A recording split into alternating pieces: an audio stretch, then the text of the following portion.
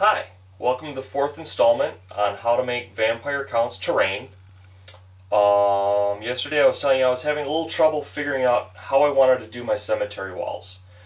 I made a drawing, and it's kind of cool. It's got the big dragon spike thing going on with the walls. It's got some nice, cornerstones going on. But remember, we're going with the theme of war. So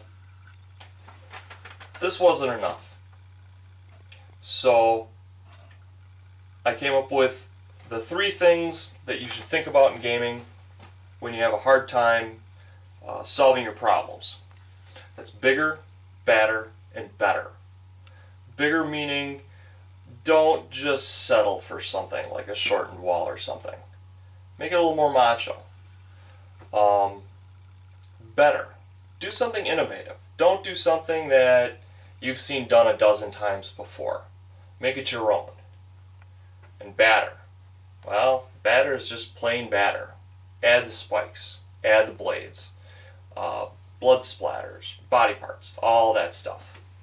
Stuff that make your players go, wow.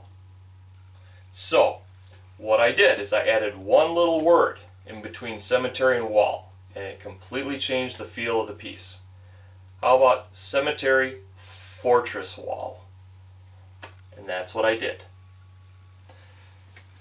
This isn't a wall that your troops are going to walk up and just lift the leg and walk over and come walking into your backyard and get into a sword fight. Oh no, they better bring their ladders and their grappling hooks. And when they get to the top, chances are there's going to be something with bones that's waiting up there with a big rusty sword for their head. So that's what I wanted to get across, and that's what I went with. I wanted to keep with the dragon theme, so I used the dragon emblem. I wanted to keep, keep the spikiness going on, so I've got that. And I even did it with the back supports where the troops go on. So they're, even if it's, heavy lead or rulidium troops, they're not going to, flip it over. I added a couple more troops for scale. These are from the Tomb King's army, but they'll function as any of the mounted vampire troops that are there. It's starting to flesh out the way I want it to. It's got a nice warlike theme going on with the battlement-topped mausoleum. This is going to flesh out nicely, I think.